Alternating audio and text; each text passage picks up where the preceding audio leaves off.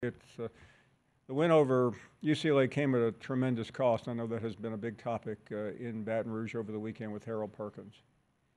Yeah, very difficult. The game of football can be cruel in some instances when you lose a player of Harold's caliber. You can see his right leg on that tackle got caught in the ground and unfortunately suffered a season-ending injury to his right knee. Obviously the details will follow here. Our medical team is still, putting together the final details relative to what will happen next. But suffice to say, so disappointed for the young man. He's worked so hard to put himself in a position to, continue to, be the best at his position. We've moved him around to, accentuate, the talents that he has.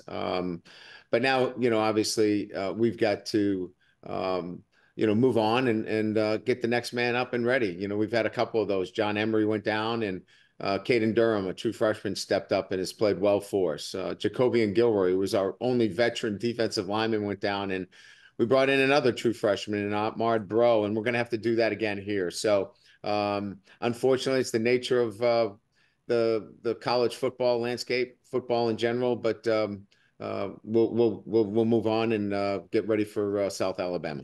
And you mentioned those players, and it seems like these things happen. And I no injury is good, Coach. It seems like maybe when one happens late, it's a little bit easier to understand. But when they happen this early in the season, we as fans can't understand it, and we're in shock. But as well as you are, but you still have to figure out a way to replace these people. It's not easy to.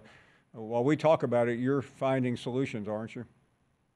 Yeah, I mean, look, we could obviously cry all we want about it, but the reality of it is that, the other 10 players are looking for what are the solutions that the coaches have for us to move on and get ready for the next opponent. We've got a huge game against South Alabama. This is a good football team. And so we feel terrible for Harold and him and his family and what he's done for our program. And, we wrap our arms around him immediately after so he knows how much we care about him. But then we've got to move on to the next phase of this, and that is, getting a football team ready to play in just 6 days. So that's the tough part about this, right? I mean, you just keep moving. They don't give you a chance to, sit around and think about it for, 48, 72 hours. And, we've got a plan in place. That's why you have to develop your roster. That's why you have to build, these guys into a position where they are ready to step in and help you win football games. I want to talk about something that has nothing to do with the actual football field, but it does involve the football field. And that was finally, I think you have a night game coming up this weekend. But last Saturday in Baton Rouge, and I was only in direct sunlight until about noon. I really don't know how anyone could have withstood that sun Saturday. And I know that I'm speaking of fans, but on the field, how do you cope with that? Just even as a coach, and you don't have a helmet and shoulder pads on. Yeah. Fair-haired guy from Boston, Massachusetts, who's in the Midwest all his life. I was thinking about the days where, I had to be bundled up in South Bend and thought those were really good days again. That must be bad when it's that hot.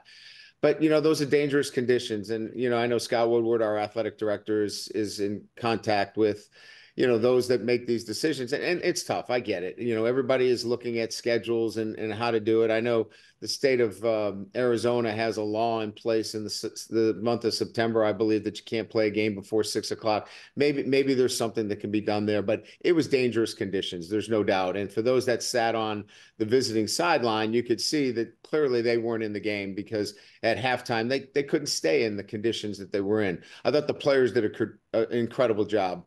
Both the nutritionists, the athletic trainers, everybody associated with getting those football teams in a good place.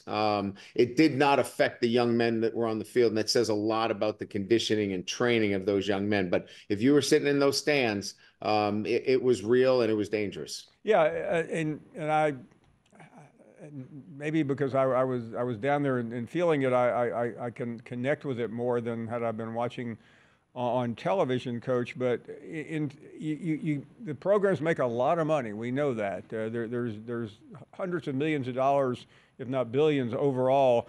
But you alluded to what the situation with Scott, but what, if anything, can you do? And I know I'm asking you the same question, but it just doesn't seem right, especially for anyone, for players or fans.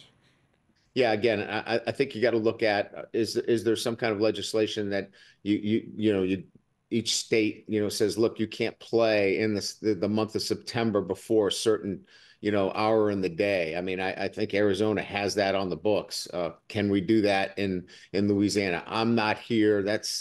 Those are for the administration to make those decisions. But I think you and I both being there, seeing it and feeling it firsthand, it's a conversation that's certainly going to have to take place at a much more serious level. This is not now just about, well, that was uncomfortable. No, this was serious. And so I think that everybody that's been associated with this game this weekend is going to have a serious conversation.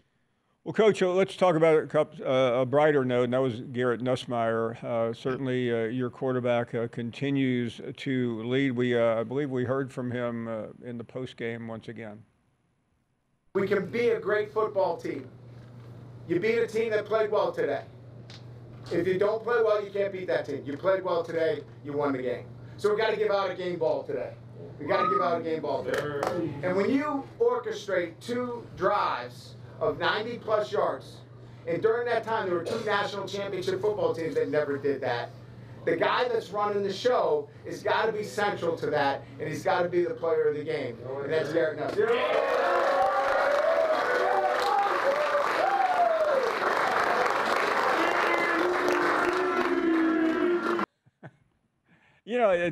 I don't know. I don't know him like you do, of course, but he looked almost embarrassed to get the game ball and to get the adulation from the head coach. Coach's son, very humble. I think he's been brought up in this environment, right? And so, but I would be, remiss to say that, a lot of times, he's deflected a lot of the praise. And sometimes, Paul, it's important that you can't always deflect the praise. You've got to take some of it as well. And he deserves it. He's currently doing some things that have not been done here. And we've had some pretty good quarterbacks. Matter of fact, 2 of them are playing tonight against each other, 2 Heisman Trophy winners. So, he's a guy that at this position, is playing at such a high level and deservingly so. He was the offensive player of the week as well. So good for Garrett. And, he continues to drive our football team on the offensive side of the ball. And I want to end on that because it is rare that a university will get a stage in front of 15 to 20 some odd million people as LSU will tonight with Joe Burrow and Jaden. I realize you got to get ready for a game. You may be able to peek at it, but just in terms of what tonight will mean to your football program. Well, listen, it doesn't hurt in recruiting quarterbacks. That's for certain. It does give you that ability to say, look, if you want to be that next guy, right, that next potential Heisman Trophy winner, we can develop them here at LSU. And nothing speaks to it better than squaring off on Monday Night Football. So just a great audience, great opportunity for us to show 2 great young men as well in terms of what they've been able to do, both on the field and off the field. Well, Coach, thank you. Congratulations again. Sorry so much about the Harold Perkins situation, but we will be watching Saturday night and hope to see you right here next week. Thank you. Thanks, Paul. Thanks for having me on. Thank you very much. Brian Kelly joining us from Baton Rouge. A lot happening in those quarters.